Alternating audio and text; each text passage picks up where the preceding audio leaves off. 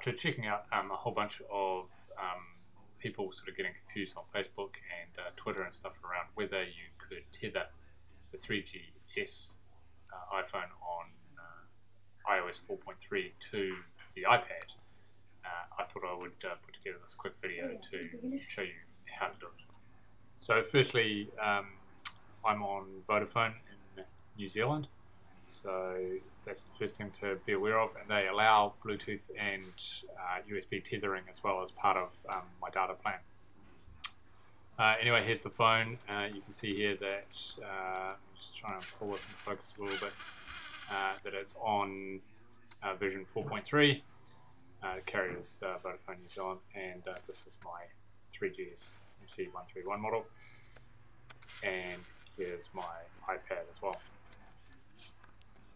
So the iPad at the moment is also on 4.3, which we'll just have a quick look at here, and I'll also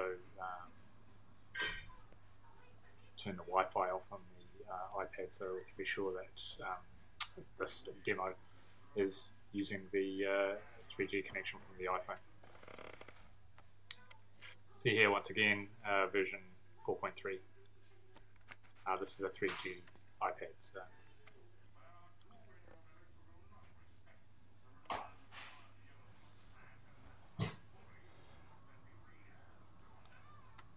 And what I'm going to do here is just turn off the Wi-Fi so we know that there's no Wi-Fi in there, and there's no data plan on here currently either. Okay, and I'll turn Wi-Fi off on the phone as well. Okay, so we've got no Wi-Fi on either of them.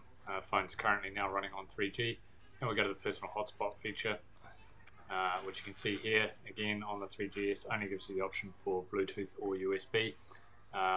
As I understand it, on the iPhone 4 there'd be an option here for Wi-Fi as well. So turn the Personal Hotspot on, and it says it's now discoverable, so it's using Bluetooth to do that, and it's the name of my phone there for another item to be discoverable.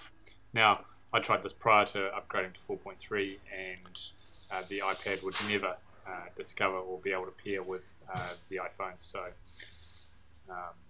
that's the difference here, I guess, in 4.3. So just turn Bluetooth on the iPad, and sure enough it shows up my phone on there, and when we connect the two together, one of the first things you notice is a very different icon on just to the right of the top left of the page where it says iPad, and what we've got is like a chain link icon there now just to say that it's paired and effectively paired with the iPhone and ready to go. So let's just see now that we're tethered over Bluetooth. Let's just have a quick look and see whether things are working. Let's open up Flipboard here, and you can see the pages are turning over, so clearly it's got a connection. And if we look at the phone, we can see the telltale blue bar for Personal Hotspot, one connection.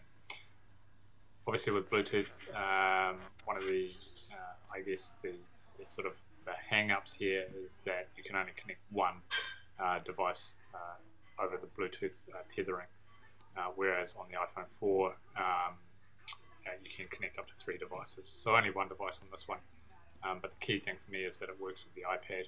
I've tethered before with my laptop and so forth, and it's totally cool, but have not before 4.3 been able to tether with the Bluetooth with the iPad, so this certainly saves you some money from the point of view of using your iPad and your iPhone, even if you have the 3GS model, to connect to the internet and use data. Just one more test here.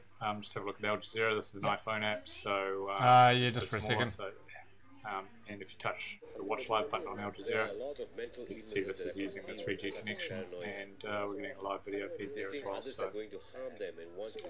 So it all works pretty well.